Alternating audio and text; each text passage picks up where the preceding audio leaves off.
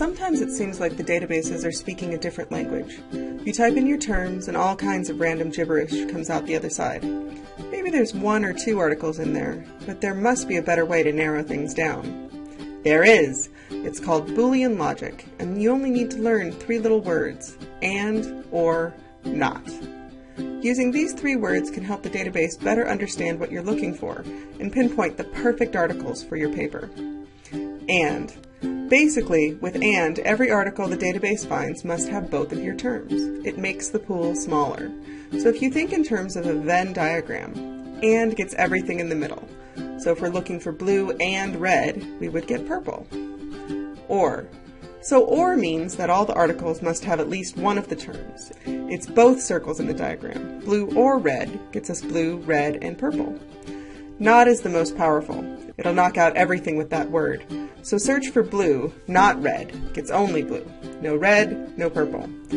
Not is the most useful when the database keeps spitting the same irrelevant type of articles back at you, like if you're looking for short-term effects and keep getting stuff on short-term memory.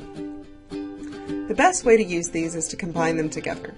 Remember when you had math problems with parentheses? You did the stuff inside the parentheses first?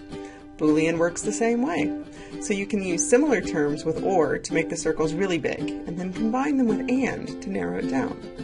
So we have blue or cerulean or aqua or turquoise, and red or burgundy or cerise or vermilion, which will get you articles about violet and purple and lavender.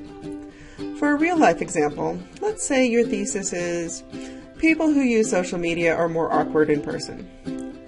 First, we'll limit our results to 2009 and only articles that are peer-reviewed. Then we'll do an OR search for social media or online social networks or Facebook or Twitter, where we get over 3,000 results. Next, we'll do another search for interpersonal relationships or interpersonal interaction or face-to-face or friendship or relationship quality and get over 30,000 results. Both of those searches are too many articles to read, but if we combine them with and, we only get about 300 or so. And all of the articles look pretty relevant, but you still don't have to read all of them.